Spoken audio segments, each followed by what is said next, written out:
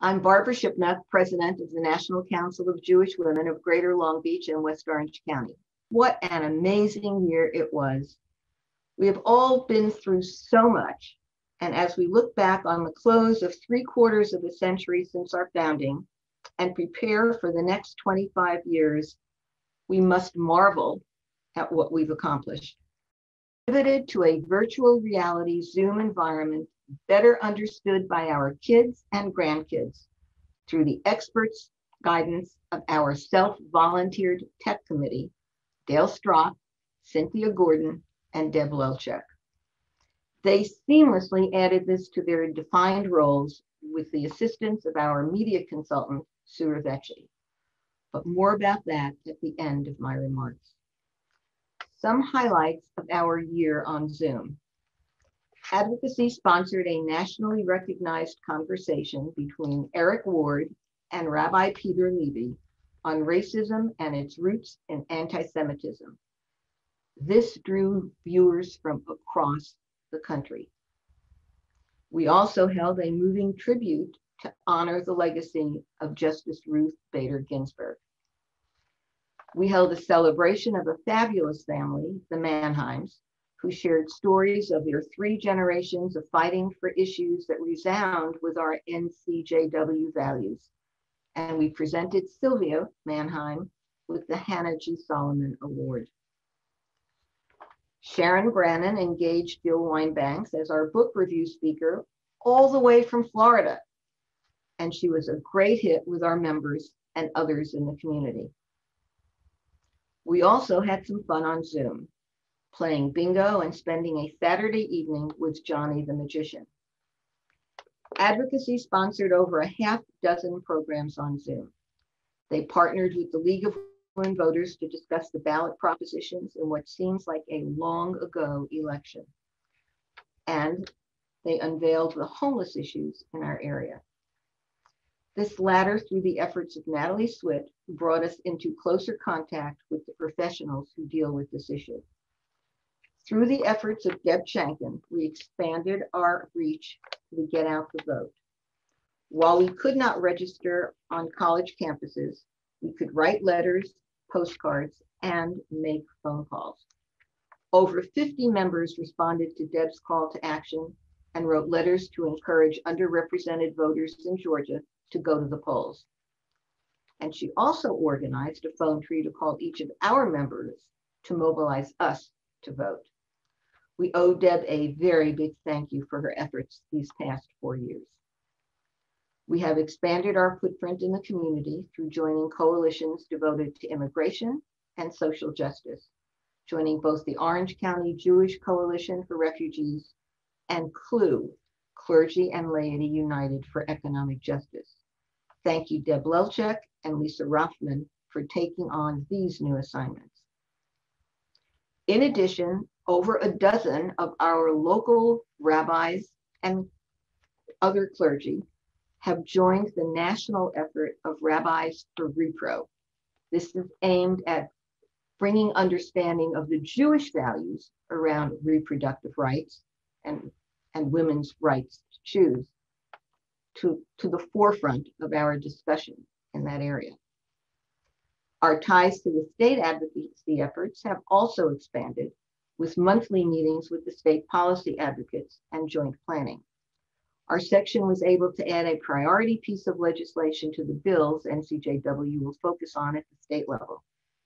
This important effort is trying to keep the University of California system from contracting for residencies with hospitals that do not allow the full range of reproductive health services. Our hardworking advocacy vice presidents put the finishing touches to our participation in the state lobbying day, and we were very proud and pleased with the number of you all who worked in that effort. Community service could have really suffered in this virtual world, but it didn't, thanks to the efforts of Deb Kaplan-Wyckoff, Linda Fox, and Bobby Horowitz. We were able to continue our good work in the community. We accomplished 1 hug packing before the pandemic really shut down and finished the year strong with a triple packing. We collected food for a college food drive and funded lunch for shut-in seniors. We gave $1,000 in supermarket gift cards to For the Child, and most recently provided clothes, household gifts, and gift cards to assist 3 refugee families, thanks to the hard work of Naomi Steinfeld. Bobby and Corinne Hickey also led the effort to sew blankets for the homeless in the comfort of your own home. Over 70 blankets were created and donated to the efforts at St. Luke's Church. Apologies. Our program vice presidents, Sharon Brannon and Lisa Raufman, tried several new approaches to engage members. The movie evening they began will continue in an even more lively format. So please join us on the 4th Thursday evening each month if you can. Zoom proved a usable tool for them as well. Resource Development, led by Janice Simon and Deb Lewis, ran an outstanding and lucrative CHI campaign, which exceeded its budget projection thanks both to their efforts and the generosity of you, our members.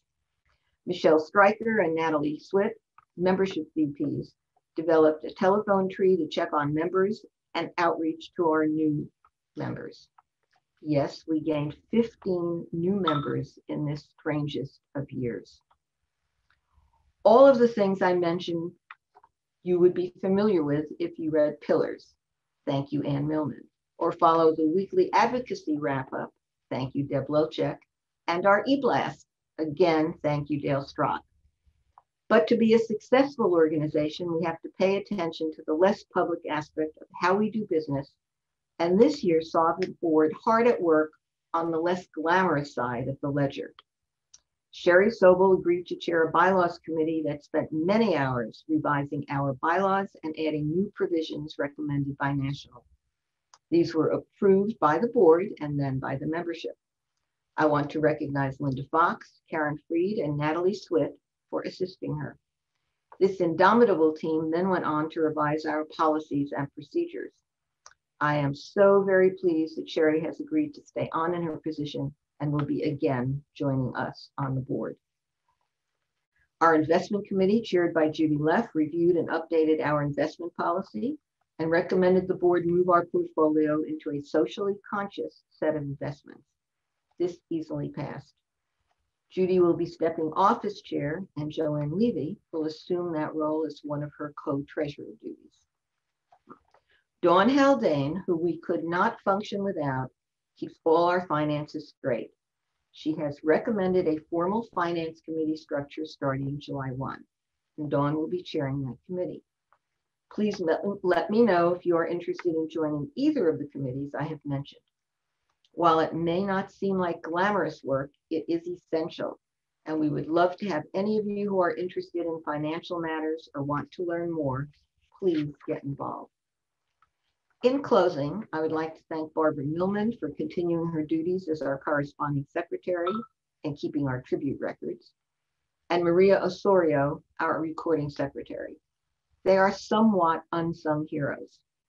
I also want to extend my personal gratitude to Deborah Kaplan-Wyckoff, Janice Simon, and Deb Lewis, who will be retiring from the board. And I want to welcome Bobby Horowitz, Tila Carroll, and Andrea Friedenthal. I thank all of you and look forward to an even more ambitious and rewarding year ahead. The board will be meeting in a few weeks to plan for next year, and we welcome your input. If you have any projects or events you want us to consider, or recommendations for how we communicate with you, please email me and I will see that they are considered. And finally, I look forward to seeing you in person down the road.